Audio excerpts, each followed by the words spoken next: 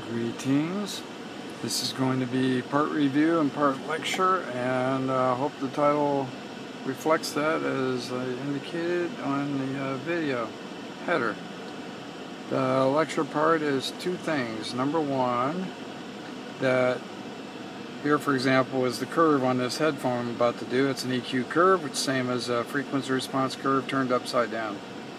And the point of doing these as a recommendation is that the testing is done not as an absolute unto itself, like you see with so many reviews that say, well, it sounds wonderful and it sounds dark and it sounds bass heavy and it sounds this, and you don't know how the thing sounds because that's just that guy's hearing or his preferences or whatever. So mine is based on reviewing 150 to 200 different headphones and getting an idea what the trends are, what the common sound is, and all that sort of thing. And my hearing stretches far enough and flat enough to be able to make the comparisons and tell what the differences are. And that's really all that counts. So it's not my preference, it's comparisons. And that's the way it's done. And you can take even a lot of low quality headphones and you can make them sound very near hi-fi or even hi-fi. For example, the Apple AirPods. One guy on a particular forum, a troll, he's trying to claim that it's ridiculous to review earpods and AirPods and claim that they have a good sound or a hi-fi sound and all that. Well, that's pure nonsense. The person doesn't know what he's talking about. You can make them sound very hi-fi, and if you don't believe it, compare that to your average $2,000 speakers. So anyway, so much for that part. The other part of the lecture, besides telling you how that these reviews are done and response is estimated, is talking about the forums themselves. People out there who troll the forums and everything else and jump on people and make all these, idiotic comments, do so because they're selling product. You'll see a forum and they're pushing a lot of product, and that's what they do. They troll. And if somebody wants to interrupt that by trying to save somebody money to, get, not necessarily to get you a bargain, but just to save you money so you don't buy something unnecessarily, well, they don't like that, so they ban people for that. And no matter what they say, you got to go check it out for yourself. Gotta look for yourself. Anyway, that's what we do here, is we do all this stuff for free. I don't monetize anything. It's all done for free, out of pocket, and call it a hobby. And I want to get people in touch with how to get the best sound out of these things, how to make the best choices and all that sort of thing, save you some money. This is a $700 headphone here, and hopefully we can sort some of this out right now. The bass on here is, to me, and based on the last X number of headphones I've had, it's kind of a classic neutral bass, almost like a Sennheiser 800. Most people today would consider it not even to be warm. It's just kind of it's a neutral sound. It's a good hi-fi sound in classic terms, but I boost it just to play almost anything. And so even music tracks that have a pretty strong bass, they still sound better with that bass boosted a little bit. And that's in the deep bass. The upper bass is fine.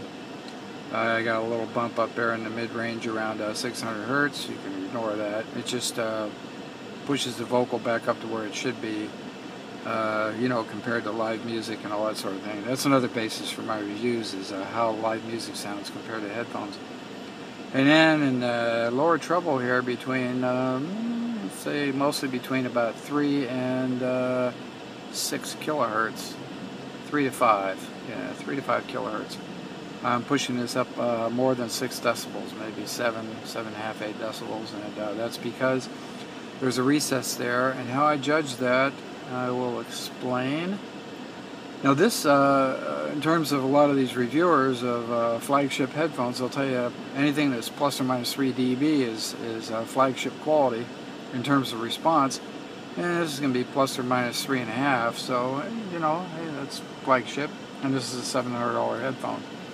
But about that recess, most of the headphones I had before 2013, they had a fairly good amount of presence in that presence range, in that lower treble, like I said, about 3 to 5 kilohertz. And the first one I had that sounded pretty good, but it had a little recess there, was the Shure SRH 1840. And then the 1540 came along and it was even darker than that, so I don't know where they've gone since then. But anyway, most of the headphones had a pretty good presence back then. Sennheiser 800, for example, and quite a few others.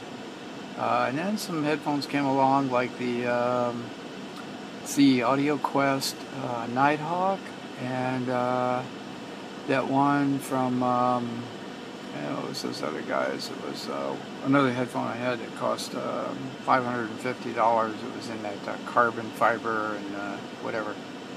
I can't remember these things, but anyway, it was both those were kind of recessed in lower treble, along with this blue Microphones Ella.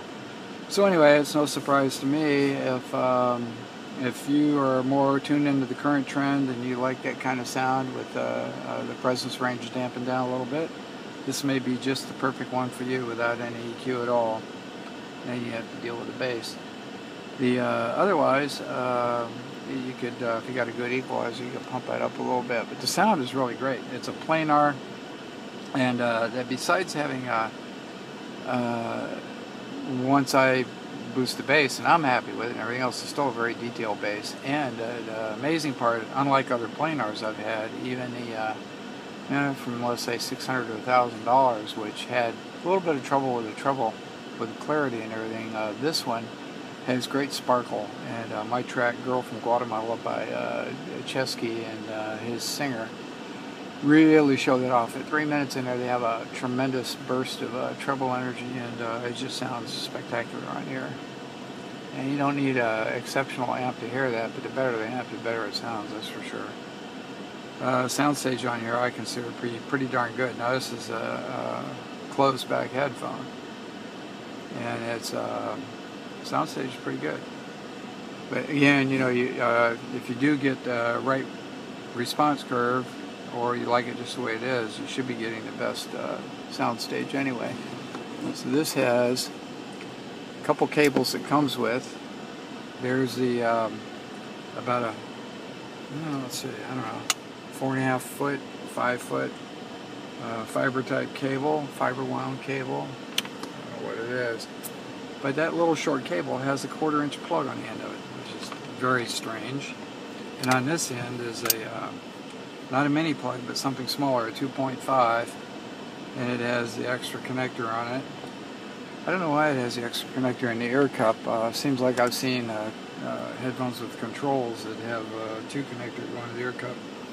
But anyway, they have another cable that has a mini plug terminator, and then there's the micro plug for the going into the ear cup. And then this guy, I'm not going to unravel it all, it's about 10 feet long.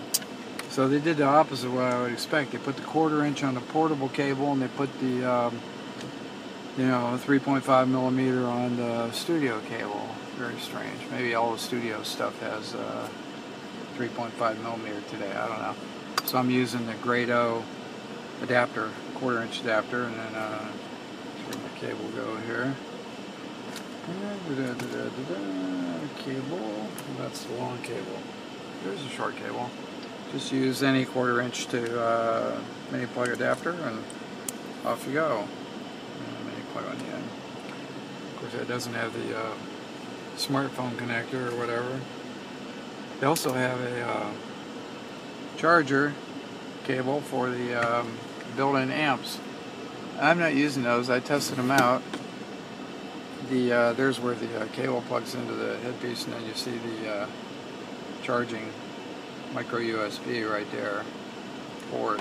And then on the let's see if we can get this focused right here, on this little thingy here where we plug the cable in, I don't know if we can see that real clearly or not. It's very, very tiny print, and it says off, on, and on plus. On plus, I think, excuse me, on plus boosts the bass and treble, on is just amp only, and then off is no amp. And I tested the response as close as I could, and I don't see any significant difference in off and on. The On Plus I'm not concerned about at all, because I'm not going to review that. But anyway, good sound. The once again, woo, sneezing. Here is that mechanism for how the stuff goes on your head. This is kind of backwards here. Yep, bump. And you put this on your head and just pull these out there and just drop it right on your ears. And for some reason it fit me perfectly. I imagine most heads will fit this perfectly when they put it on. The ear cups are pretty good size. I'm going to get a good look into this thing right here. Yeah, there we go. Pretty good size. Certainly taller than my average size ears by a good little bit, and then just a hair wider. So they're a very comfortable fit. People who have large ears, they might work with this. Probably that most people's large ears will fit okay vertically. About the width-wise, I don't know. Kind of depends on how wide the ears are. But very, very comfortable fit for me. Much bigger than the V-Mode M100 and that sort of series. Ear pads are, you know, nice leather.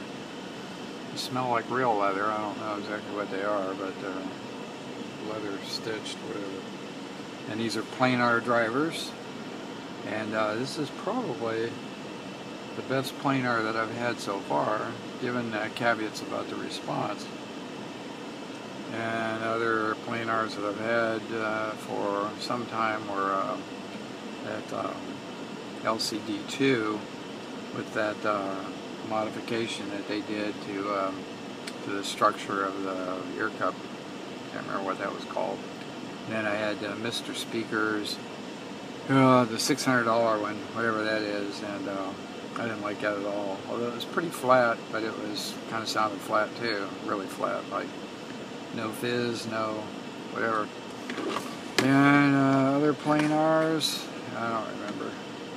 The other really high-tech headphone I've had recently was the, you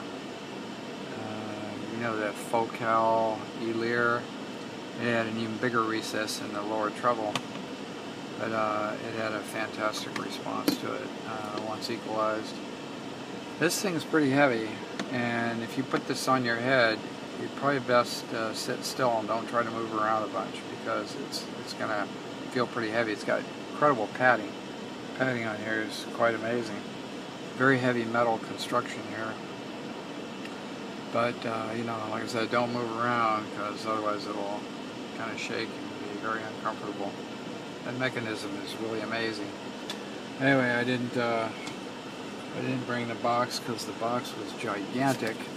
But I think on here I've actually got a picture of the box. See if we can find that on here. Picture of the box. No, not there. Right here. Box. Where's the box? Yeah, I guess that's it right there. A picture of the box. Great big box, huge box. And it comes with a carry bag, just a plain old cloth carry bag, and it has these two cables and a charging cable, and that's it. So they're nice cables, but why in the world they put a 1/4 inch on the portable cable? I'll never know. But anyway, there's my review and lecture on the Blue Microphones Ella, and they have a lot of other Blue microphones. I haven't tried any of them. So anyway, pretty good recommendation, even at $700. And you know, watch out for the trolls. Save yourself some money, and don't buy into the junk. Go out and check out the reviews for yourself. Do some comparisons. Always compare. Thank you very much.